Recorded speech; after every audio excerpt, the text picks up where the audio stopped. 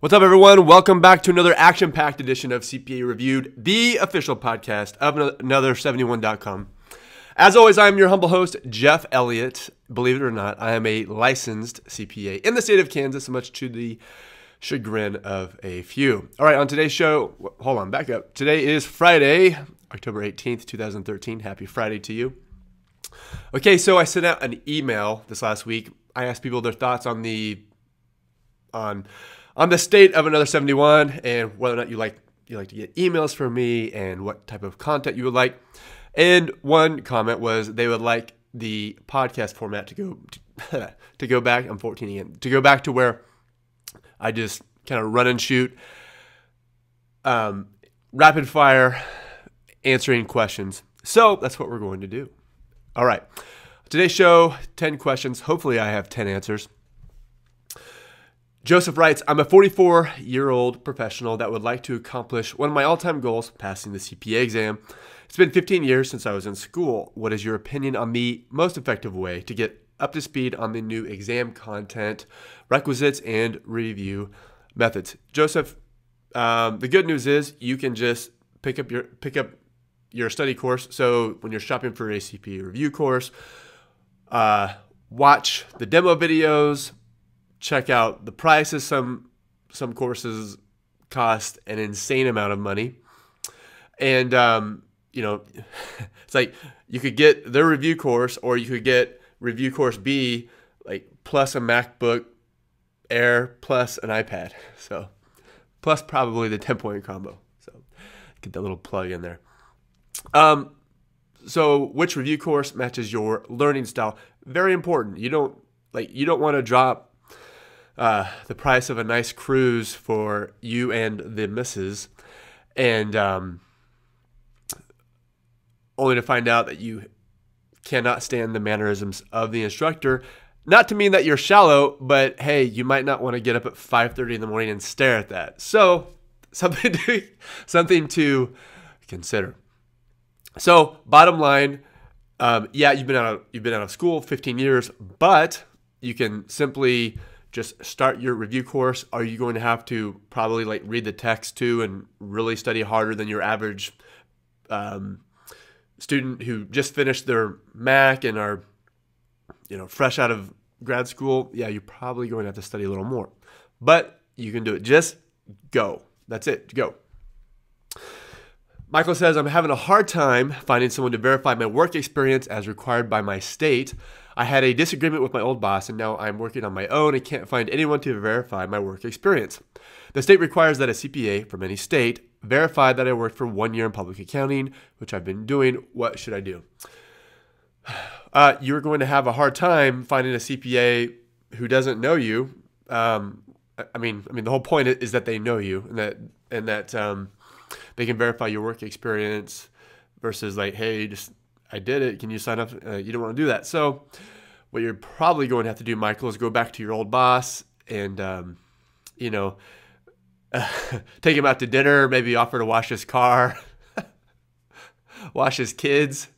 Don't wash his kids, watch his kids. And I mean, just hopefully you didn't hopefully you didn't drop a nuclear bomb on that bridge. Hopefully you just kind of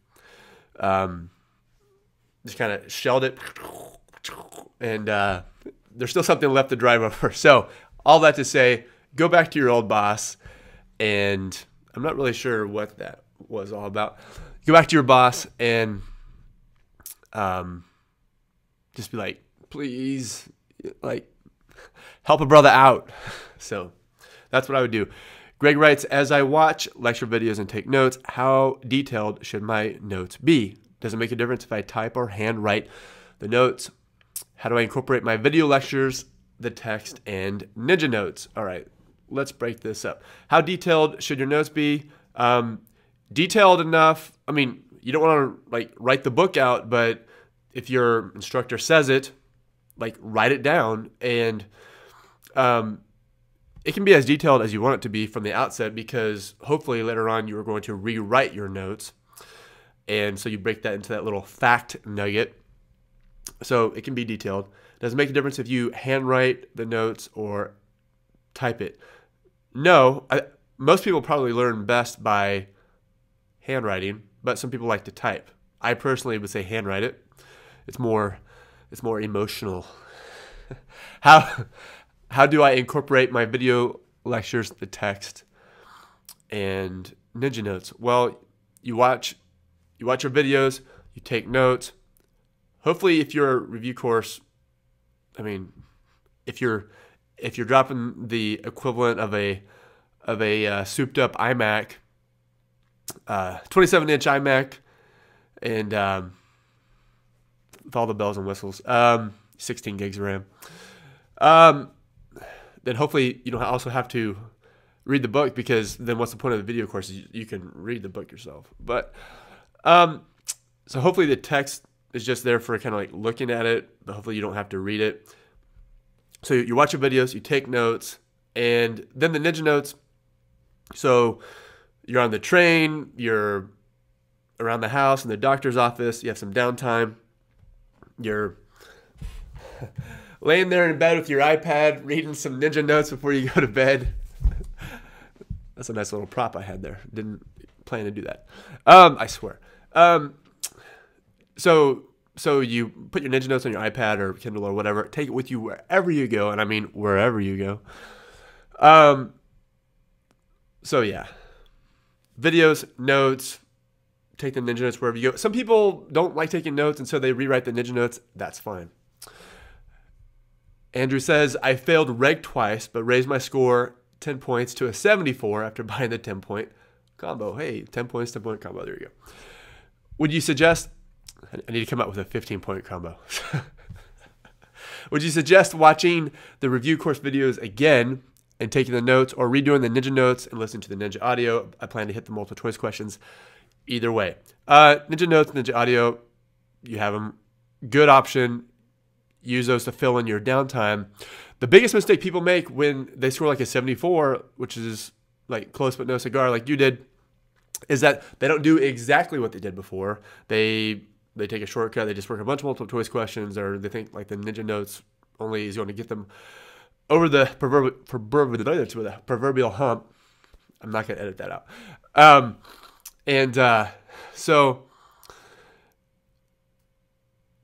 So what they do is they end up scoring less than a 74, and they're like, dude. And so what you do exactly what you did before, and then more multiple choice questions, more Ninja notes. If you're driving in your car, make sure you have that Ninja audio on and not the ESPN radio app, which I'm a fan of. And I mean, 74. Okay, do exactly what you did before, but like, okay, it's reg. So, okay, you know what sections you don't want to study for, what sections you hate. So like AMT. Okay, let's dig into AMT. Like-kind exchanges where there's a mortgage swap involved. Okay, so let's dig into that. 1231, 1245, 1250 assets. You weren't entirely sure. You gave it the old college try on the exam. You scored 74. Let's go over those intensively. Christina writes in, does the AI CPA grade you on the number of multiple choice questions you answered or the total questions on the test? So if I only answered 80 out of the 90, do they grade me on just those 80 or the total of 90? Well, I think it's the same thing, because you basically start with a score of 0. So you start with 0, and every question you get right is just, moves you higher. Which is why on your simulations, if you're like, oh no, I have 1 minute left and I have 3 tabs, you want to go in and just like, especially the drop down boxes, like you want to get going, because you don't want to leave anything blank. I mean, if you leave it blank, or if you put the wrong answer, it's the same outcome. So you give yourself a fighting chance if you put something in. Hope that answers that question. Lauren says, how many questions in each FAR test that are pretest? Lauren, my understanding is, at least it was, and I assume that's still the case, up to 20%. So that's for FAR, that'd be 18 questions could be pretest. So If it seems like, man, 20% of my exam was just stupid, well, it's very possible because they were pretest and don't count, unfortunately, or probably fortunately. Miles writes, how should I study during the last week before my exam? Okay, let's back up to 2 weeks before your exam. Hopefully you've taken this killer set of notes on your legal pad and and you put that on silent. And so you spend 2 weeks out rewriting your notes. And I mean, I've never had someone email me that said, hey, I rewrote the notes. I wished I hadn't. Does it suck? Yes, it does. It sucks. It's not fun. And does your hand get tired? Is it boring? Yes. Does it pay off? Yes. So that's 2 weeks out. So 1 week out. So you have this killer set of rewritten notes, these little fact nuggets. They were longhand. Now they're fact nuggets. And so doesn't say what exam. So let's say it's FAR. You know that you are weakest in governmental accounting and not-for-profit, and for the life of you, you just cannot calculate pension expense. So you start from your weakest topic and work down. So you work in your study software, you work 20 questions in study mode. You never do exam mode. You always do it in study mode because you get that instant feedback. Because the only time that you want to do exam mode is when you're actually in the exam. And so you do 20 questions over governmental accounting, and let's say you know that you just are horrible at that. And so maybe you just click around on the answers for the first 20, build up some knowledge base, and then start answering them for real, still in study mode, and you keep doing highly intensive questions, topic intensive questions of 20 multiple choice questions, and you keep doing that until you score arbitrarily like 70%, and then you move on to the next topic. And you do that starting from your weakest topic down to your strongest topic, and that's how you do that. The whole time you're reviewing your notes, you're reading your Ninja notes, you're listening to your Ninja audio on your cracked iPhone that you dropped in a high school parking lot on your way to visit your mother on a Tuesday morning because she likes it when you visit her at school. You can say hi and everyone says, oh, hi, it's your son. Anyway, that's when you dropped your iPhone. All right. Chris says, where can I find the codification tutorial for FAR? Is there a free resource?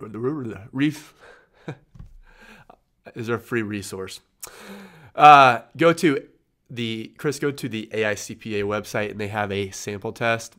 And within the sample test, they will have the simulation, and then they will have the entire accounting literature in there, and you should practice that there. And it'll be the exact same as what you see on the exam. Justin says, I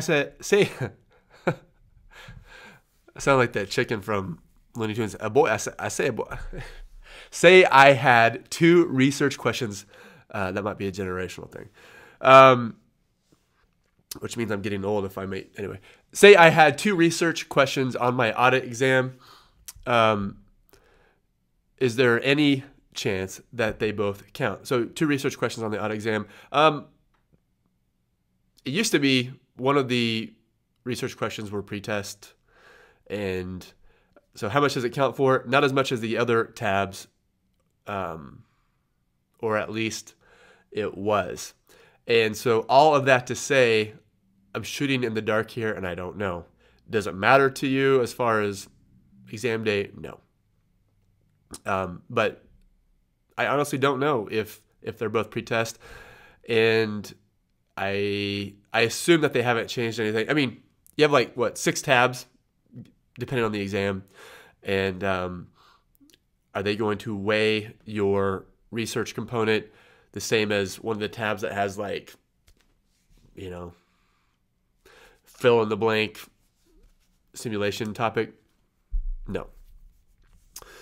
Finally, Carmelo writes, FAR has a massive amount of information to memorize. I am studying the fixed assets section, and there are so many formulas. How do you remember everything? FAR is especially tough because it's, as it's been said, it is a mile wide and an inch deep, and you have to know at least a little about everything.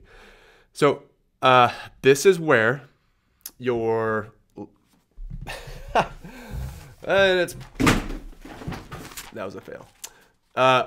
Prop number 2, you have your legal notes, your legal pad, and so you're watching your review course, and the instructor says something highly memorable. So you hit pause, you write it down, and you go through that process, go through all of your videos, and then you go through your multiple choice questions. So you're in your book or you're on your study software, and you see something, oh, I'm going to forget that on exam day, or yes, I know that now, but I'm going to forget it later.